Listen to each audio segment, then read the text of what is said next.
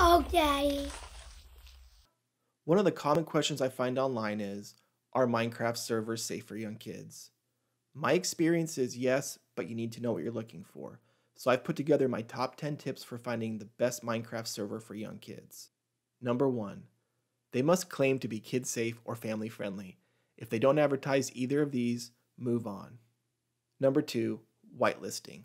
If they don't whitelist, then anybody can log in and play on the server without any sort of screening.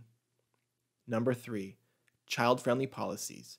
Read the policies, and if they don't vibe with you, move on. Number 4, dedicated moderators. It's nice knowing that if a kid gets stuck or needs help, there's somebody there to help them. Number 5, chat filters.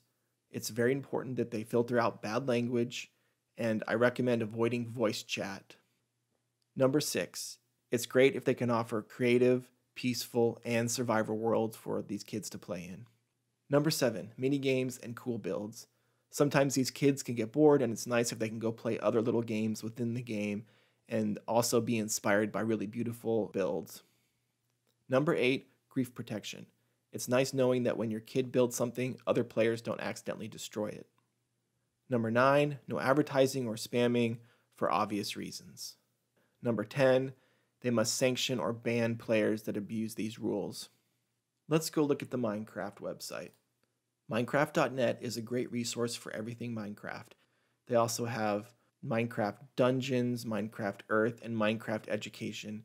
In these tutorial videos, we're going to be exploring the original Minecraft Java edition. In our next video, we're going to be exploring Blocklandia. This server caught my eye last year, so my kid and I joined it, and I'd like to share our experiences with you. See you in the next video.